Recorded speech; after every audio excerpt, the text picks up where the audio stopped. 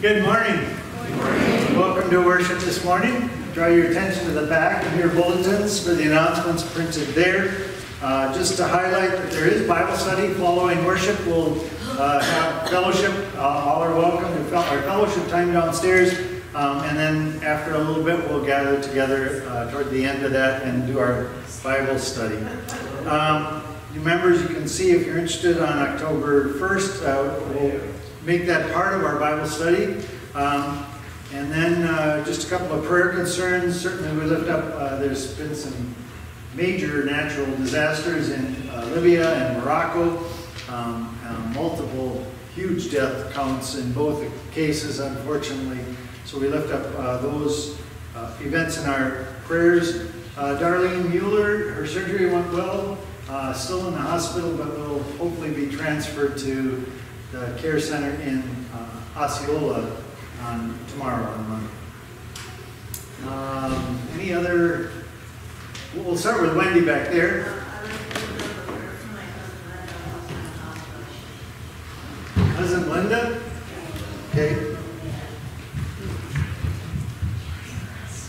And you wanted to say something, Gail?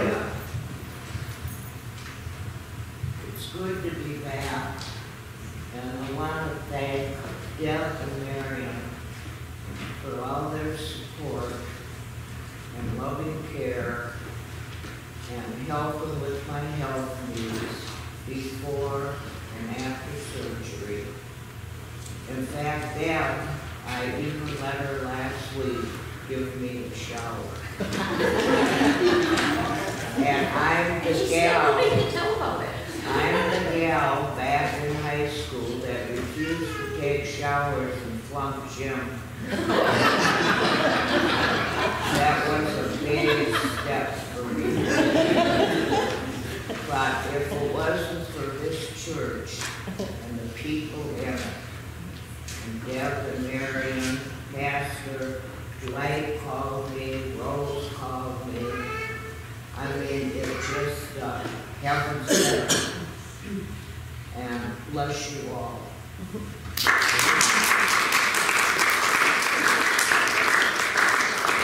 There's our mission moment for the day, right? Yes. There you go. Excellent, excellent. Good.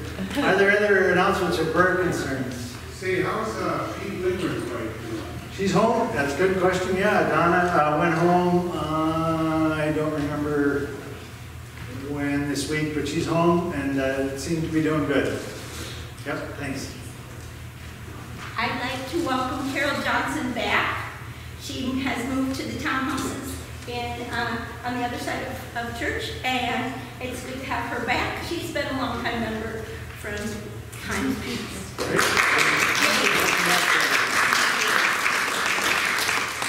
Lutheran rockstar Robin's still in the hospital. She has 2 more weeks, but she's doing good. Good. Good to hear. Excellent. Anyone else? If not, let's turn to page 1 of our bulletins and join in the confession and forgiveness printed there. As you are getting there, please stand as we join together in that.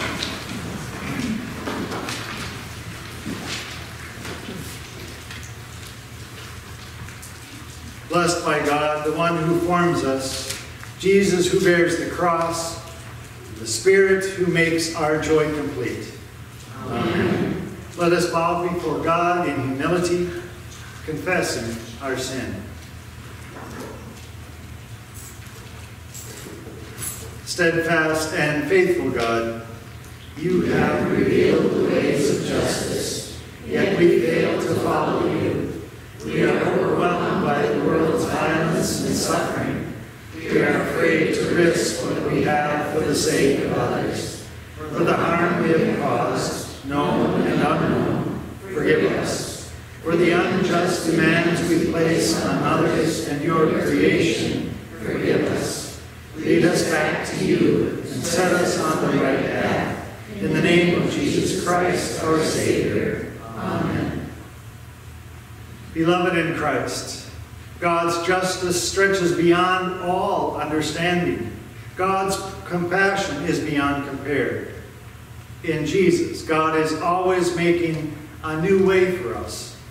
in Christ, you are already and always forgiven. Amen. Our opening hymn is Let the Whole Creation Cry, 876. 876.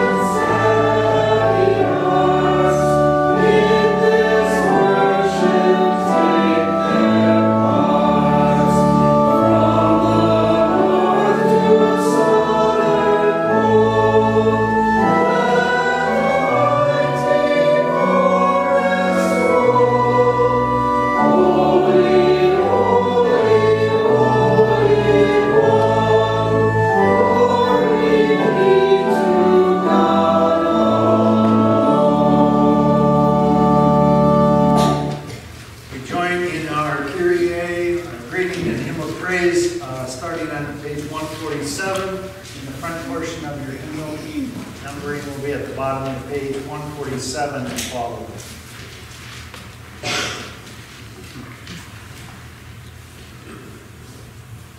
The grace of our Lord Jesus Christ, the love of God, and the communion of the Holy Spirit be with you all. And also with you. In peace let us pray to the Lord. Lord, have mercy. For the peace from above and for our salvation, let us pray to the Lord. Lord, have mercy. For the peace of the whole world, for the well-being of the Church of God, and for the unity of all, let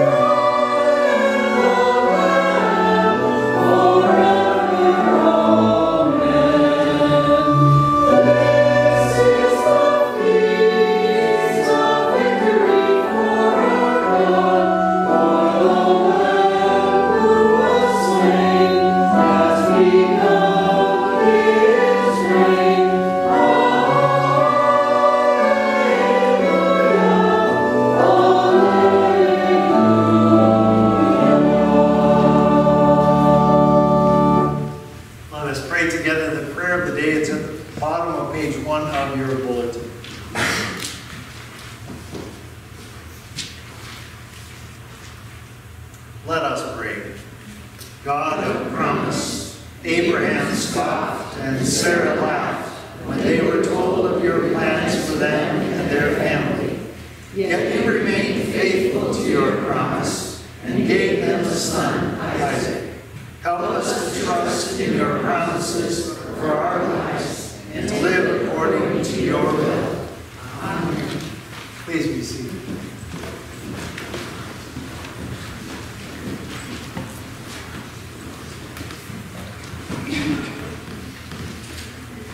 The first reading is Psalm 105, and we will read it responsibly. Oh, give thanks to the Lord, call on his name, make known his deeds among the peoples. Sing to him, sing praises to him, tell of all his wonderful works. Glory in his holy name, let the hearts of those who seek the Lord rejoice. Seek the Lord in his strength, seek his presence continually. Remember the wonderful works he has done, his miracles, and the judgments he has uttered. O offspring of his servant Abraham, children of Jacob, his chosen ones. He is the Lord our God, his judgments are in all the earth. He is mindful of his covenant forever, of the word that he commanded for 1,000 generations. The covenant that he made with Abraham, his sworn promise to Isaac, which he confirmed to Jacob as a statute, to Israel as an everlasting covenant, saying, To you I will give the land of Canaan as your portion for an inheritance. Word of God, word of life. Thanks be to God. The second reading is Genesis chapter 18.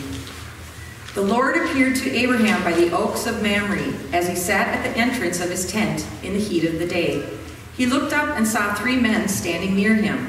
When he saw them, he ran from the tent entrance to meet them and bowed down to the ground. He said, My Lord, if I find favor with you, do not pass by your servant. Let a little water be brought, and wash your feet, and rest yourselves under the tree. Let me bring a little bread, that you may refresh yourselves, and after that you may pass on, since you have come to your servant. So they said, Do as you have said. And Abraham hastened into the tent to Sarah and said, Make ready quickly 3 measures of choice flour, knead it, and make cakes. Abraham ran to the herd and took a calf, tender and good, and gave it to the servant, who hastened to prepare it. Then he took curds and milk and the calf that he had prepared and set it before them, and he stood by them under the tree while they ate. They said to him, Where is your wife Sarah? And he said, There, in the tent. Then one said, I will surely return to you in due season, and your wife Sarah shall have a son. And Sarah was listening at the tent entrance behind him. Now Abraham and Sarah were old, advanced in age. It had ceased to be with Sarah after the manner of woman. So Sarah laughed to herself, saying, After I have grown old, and my husband is old, shall I have pleasure? The Lord said to Abraham, Why did Sarah laugh and say, Shall I indeed bear a child now that I am old? Is anything too wonderful for the Lord? At the set time I will return to you in due season, and Sarah shall have a son. But Sarah denied, saying, I did not laugh, for she was afraid. He said, Oh yes, you did laugh. The Lord dealt with Sarah as he had said, and the Lord did for Sarah as he had promised. Sarah conceived and bore Abraham a son in his old age, at the time of which God had spoken to him. Abraham gave the name Isaac to his son, whom Sarah bore him. And Abraham circumcised his son Isaac when he was 8 days old, as God had commanded him. Abraham was 100 years old when his son Isaac was born to him. Now Sarah said, God has brought laughter for me. Everyone who hears will laugh with me. And she said, Who would ever have said to Abraham that Sarah would nurse children? Yet I have borne him a son in his old age. Word of God, word of life. Thanks be to God. You girls like to come up for a story? The PJ's here today.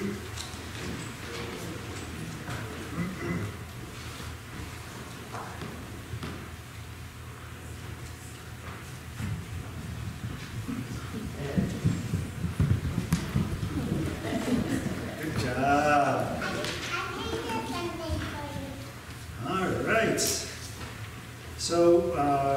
heard a story in the prayer earlier, and the psalm even talked about a man named Abraham and his wife Sarah.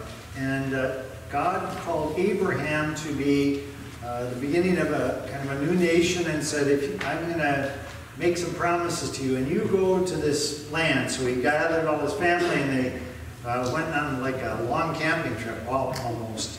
But they were going to a new home in a new land, and so that's kind of the story that we're going to be. But in the midst of that, there's this story of God making some promises to Abraham. What do you see up? What are all those things? Stars, right? And he's looking up at all the stars. That's part of the promise here. It says, God came to Abraham and made a promise. Abraham, you are very special to me. I will take care of you and give you lots of children and grandchildren and great-grandchildren. But Abraham asked God many times, are you sure? I don't have any children yet. God thought Abraham needed something more to help him understand. So God took Abraham outside and showed him the night sky. Your family will include as many people as there are stars in the sky, God told Abraham. Have you ever looked at stars in the sky? There's a lot of them out there, aren't there? That's a pretty big promise that God's going to make Abraham have children, grandchildren, great-grandchildren, great-great-great-great-great-great-great-great-grandchildren, as many as the stars in the sky. That's amazing. Abraham stared up at all those stars. He couldn't begin to count all those twinkling lights, stars and stars and stars all around him. Abraham looked up at the stars and saw God at work. Abraham believed God. Now for another promise, said God to Abraham, you will need a place for your huge family to live. I will give you the land that I promised. Are you sure, God? Abraham asked. God made a covenant or a promise with Abraham, a promise that Abraham would become a father and a grandfather and a great-great-grandfather and a great-great-great-grandfather, and on and on. And all Abraham's many, many sons, daughters, grandsons, and great-granddaughters would live with God in the land in which Abraham stood. So that's the promise. Look at all those people. It just seems like it's reminding us that it goes way back. A lot of people, right? So those are 2 of 3 promises, and I'll tell you about a third in just a little bit. Let's pray. Thank you, God, that as you make promises to Abraham, you make promises to us as well, that you love us and care for us, and that you are with us always. Help us to believe and trust in you. In your name we pray. Amen. Thanks, you guys, for coming up.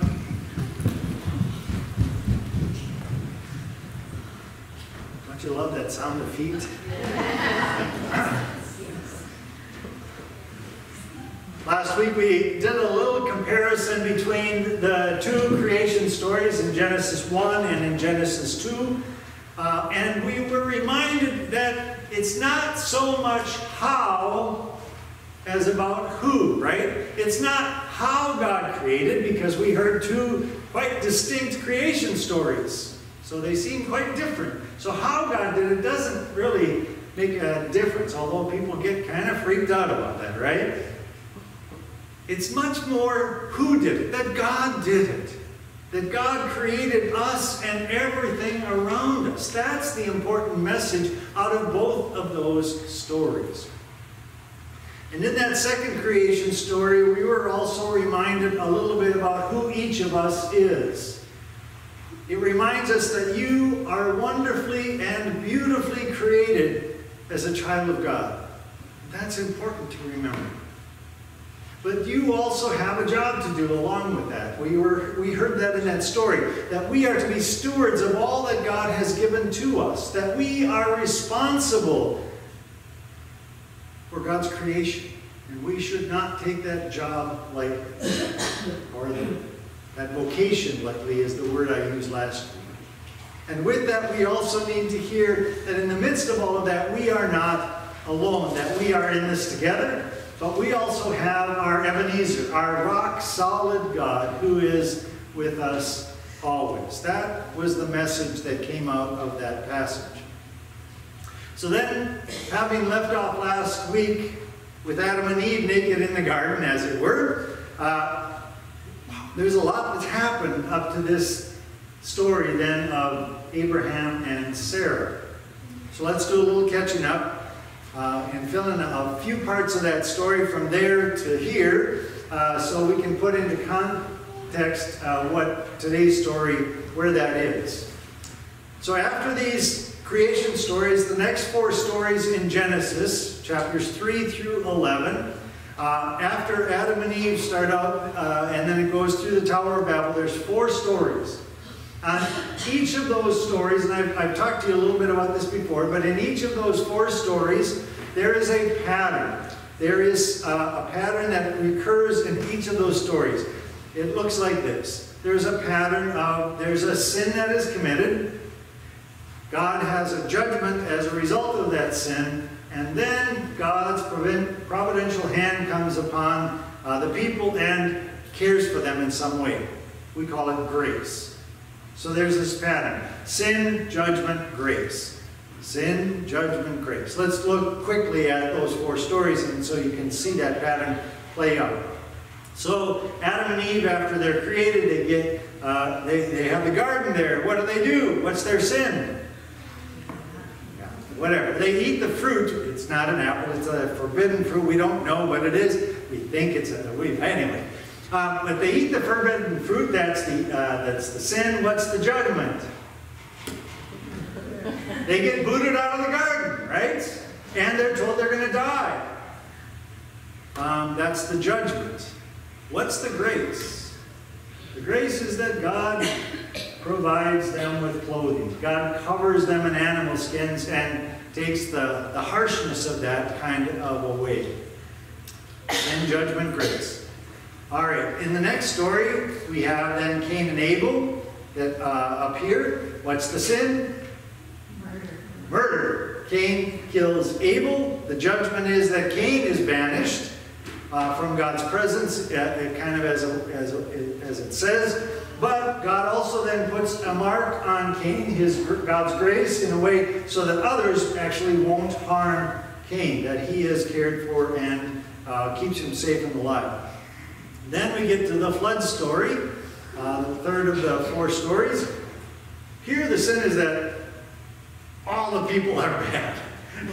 It's not just a few, but it says all the people are bad. And the judgment, of course, is the flood. Very good. And the grace is that Noah and his family are saved and they're spared. Along with, then there is this promise that comes in the form of the rainbow. And God promises God will never do this again.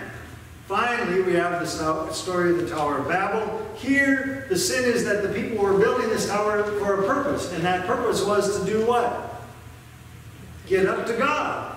So that they could be like God. They could take control. That's the sin. And the judgment is what? God says, not going to happen. Scatters them in all kinds of different languages, disperses them, right? That's the judgment. The grace.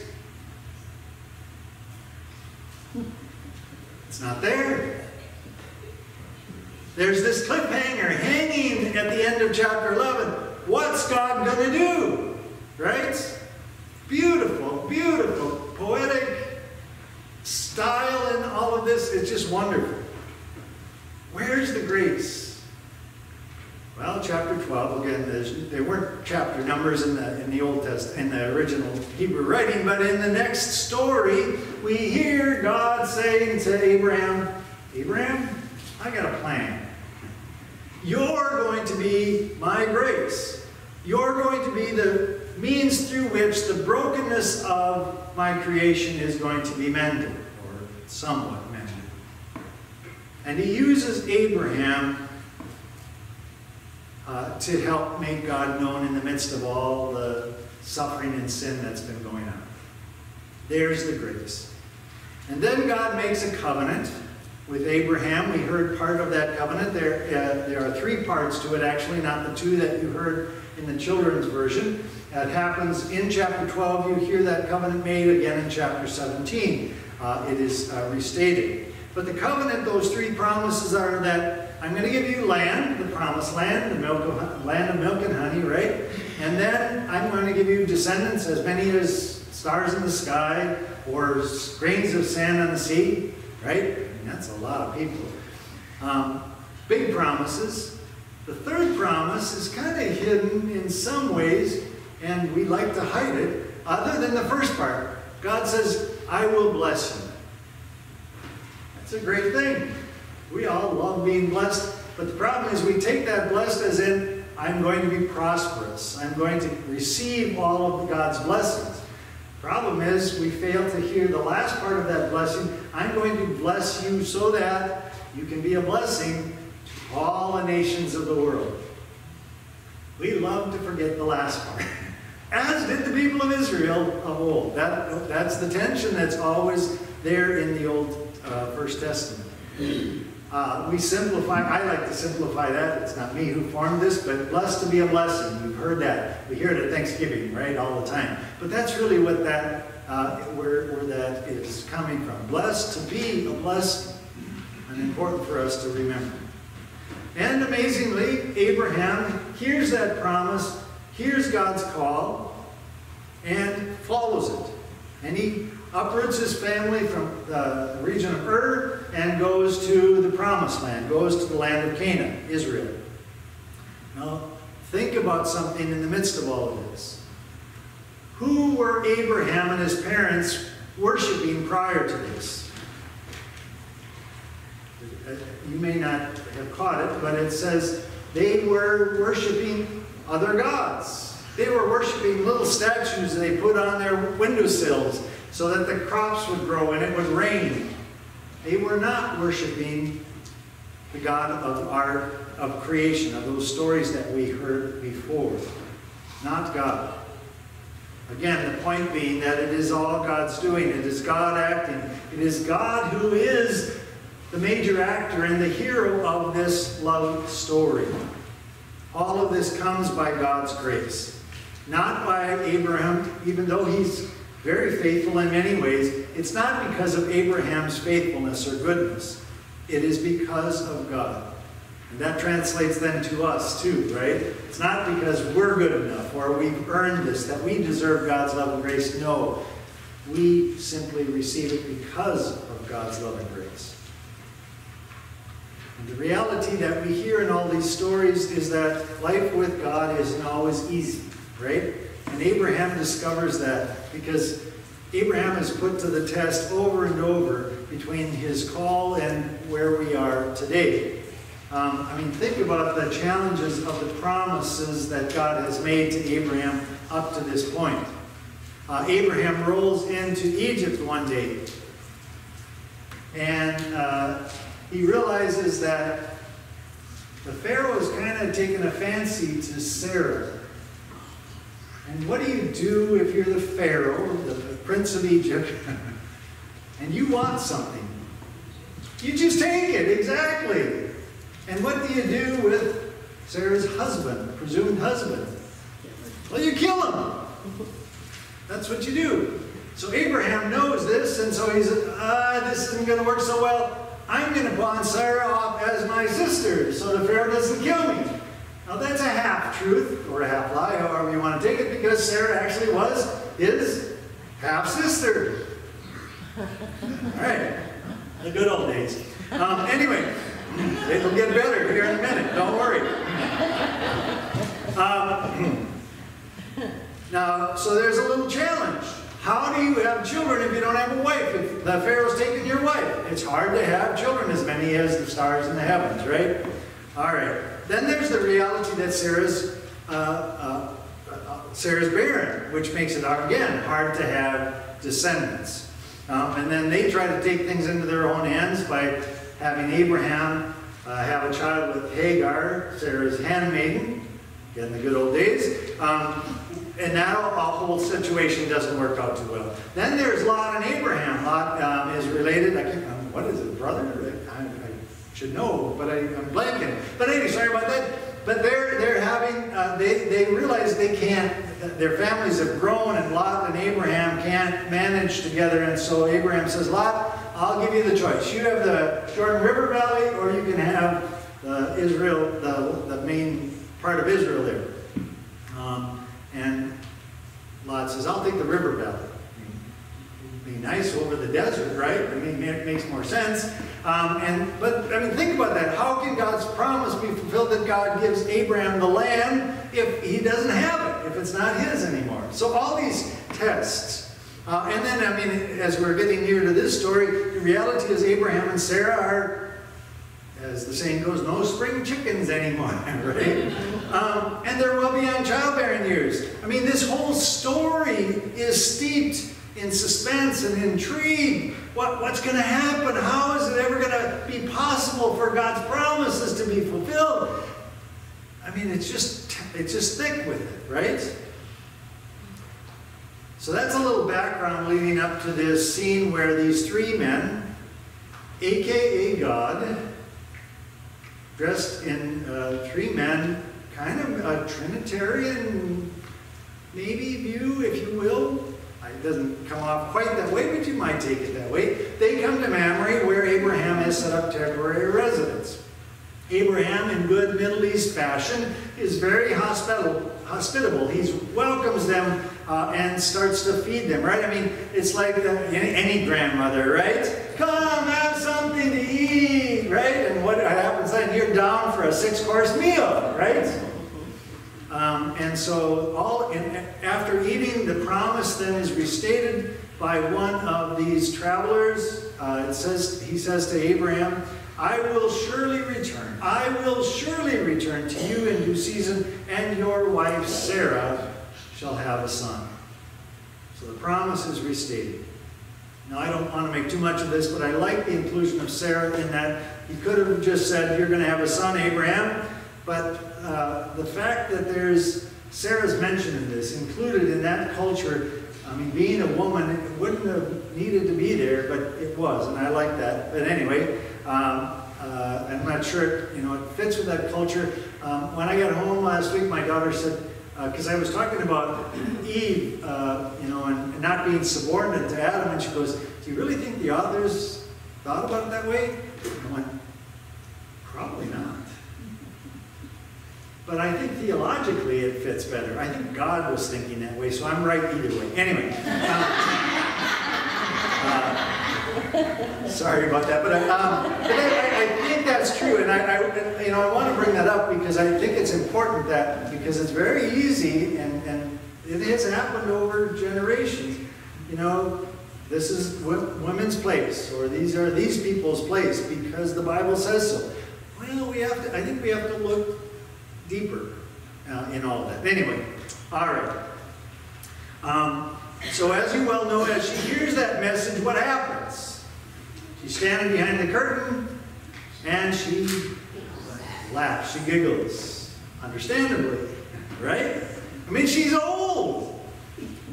And there's even a little sexual humor in here. If you can hear it, it says, shall I have pleasure in my old age? She's not talking just about the glow of pregnancy. So anyway, the response here is profound. God says through these three, is anything too wonderful for the Lord? Is anything too wonderful for the Lord? And what's the intended response? No, of course not. Nothing is beyond God's ability. Nothing is too wonderful for the Lord. Indeed, that is the case as we hear then that Isaac is born to Abraham and Sarah. And remember, the name Isaac means literally laughter. So he's named after what Sarah did here.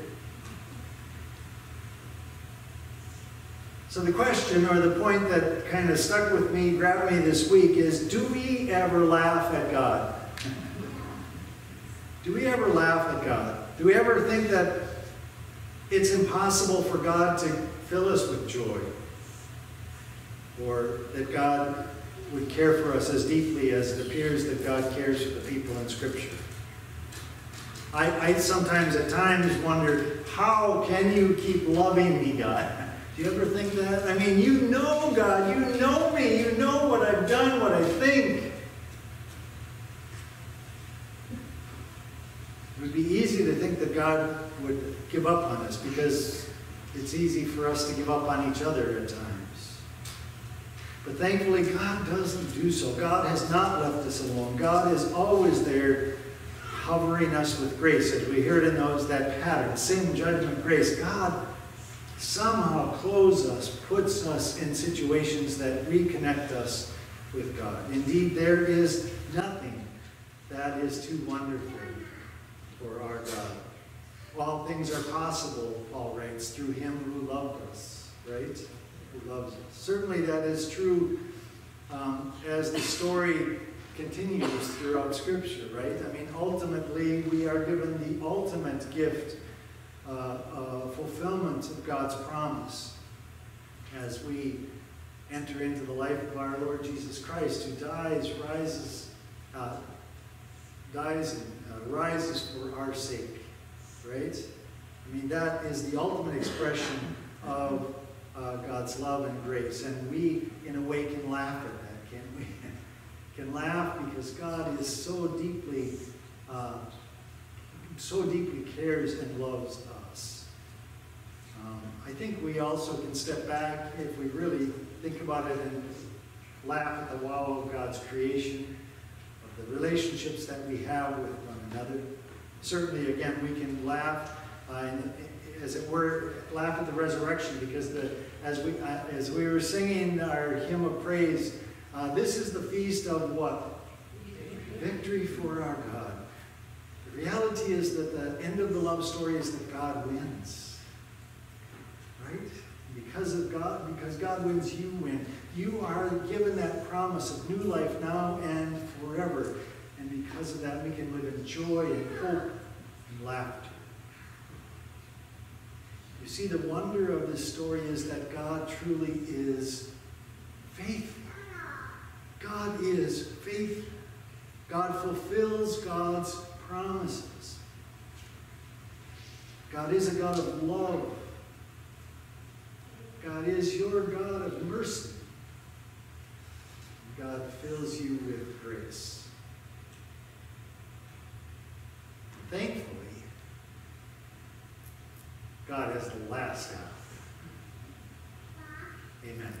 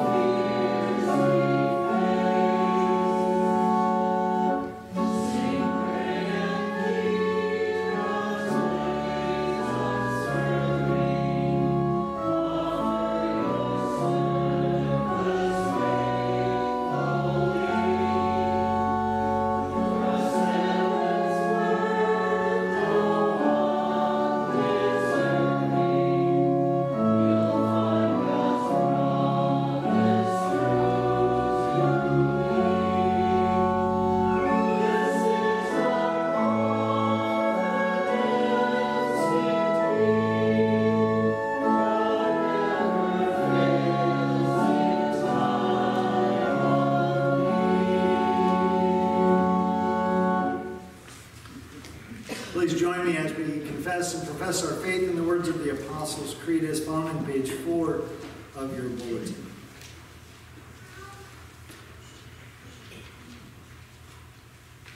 Together we profess, I believe in God the Father Almighty, creator of heaven and earth. I believe in Jesus Christ, God's only Son, our Lord, who was conceived by the Holy Spirit, born of the Virgin Mary, suffered under Pontius Pilate, was crucified, died, and was buried. He descended to the dead. On the third day he rose again. He ascended into heaven. He is seated at the right hand of the Father, and he will come to judge the living and the dead. I believe in the Holy Spirit, the Holy Catholic Church, the communion of saints, the forgiveness of sins, the resurrection of the body, and the life everlasting. Amen. Remembering the caring and generous works of God, we pray then for the Church, all of God's creation, and all who are in need, as we pray for our neighbors and friends. Let us pray. Lord, we pray for your church. Bless the missions and ministries of diverse congregations, that they uplift the good news of salvation in ways that can be understood. Merciful God, receive our prayer. We pray for your creation. Send rain to lands experiencing drought, and healing to rivers clogged with pollution. Enrich the soil for trees and plants. Protect the crops needed to feed those who hunger. Merciful God, receive our prayer. We pray for all who govern. Encourage those in positions of power to lead with empathy, practice forgiveness, and care for those who struggle. Merciful God, receive our prayer. We pray for our neighbors who face illness of any kind, for those strained financially, for all living with chronic pain, mental illness, the disease of addiction, or otherwise afraid or in harm's way. Protect all who cry out for mercy. We pray especially today for Donna and Darlene and others we have on our prayer list. We pray for the people of Morocco and Libya, and there's so many other places in the world that are suffering. We lift them all into your care. And we pause now in silence to lift those as well as others we know to be in need, as we pause now in silence.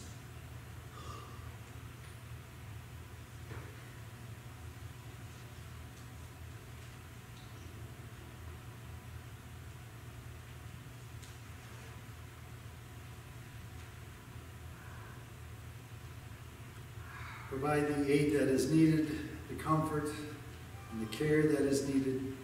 Surround them in your loving care. Merciful God, receive our prayer.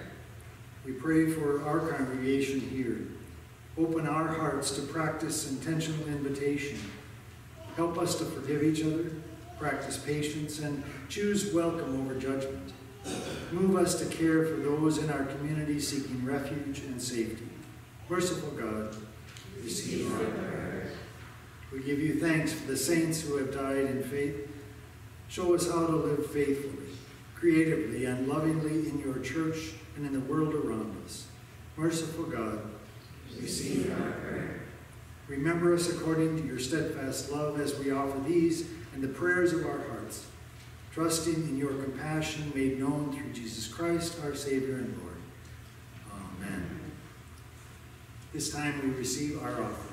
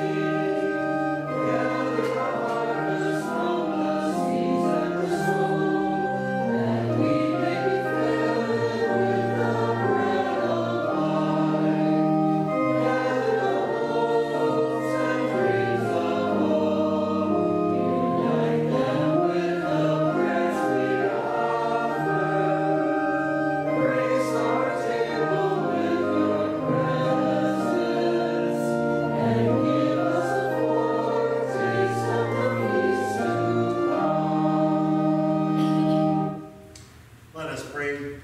God of power, God of plenty, all things belong to you. We bring your gifts to the table that all might be fed. Form us into the body of your beloved, Jesus Christ, our Savior. Amen. We join in our communion liturgy on the next page. We have come to share in the table that Jesus has prepared for us. Through Jesus dying and rising for us, he has taken our sin and guilt. We are here to celebrate that good news and to experience Christ's presence with us. God of all creation, all you have made is good, and your love endures forever. You bring bread from the earth and fruit from the vine. Nourish us with these gifts, that we might be for the world signs of your gracious presence. In Jesus Christ our Lord. Amen. In the night in which he was betrayed, our Lord Jesus took bread, gave thanks, broke it, and gave it to his disciples, saying, "Take and eat. This is my body given for you. Do this for the remembrance of me." Again, after supper, he took the cup, gave thanks, and gave it for all to drink, saying, "This cup is the new covenant in my blood, shed for you and for all people, for the forgiveness of sin. Do this for the remembrance of me." Gathered into one by the Holy Spirit, let us pray as Jesus taught us. Our Father, who art in heaven, hallowed be thy name. Thy kingdom come, thy will be done, on earth as it is in heaven. Give us this day our daily bread, and forgive us our trespasses, as we forgive those who trespass against us. And lead us not into temptation, but deliver us from evil. For thine is the kingdom, and the power, and the glory, forever and ever. Amen. This is the Lord's table, and all are welcome to it. You may be seated.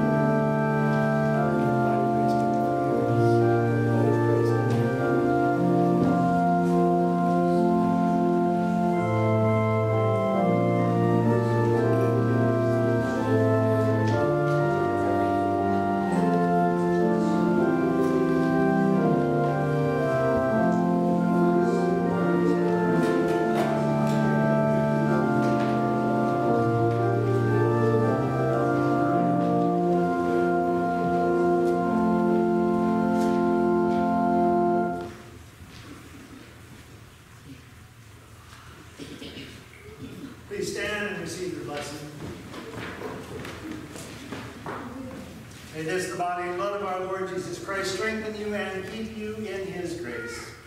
Amen. Blessed be your name, O God, for we have feasted on your word, Jesus Christ, the joy and delight of our hearts. Strengthened by this food, send us to gather the world to your banquet, where none are left out and all are satisfied. In Jesus' name we pray. Amen.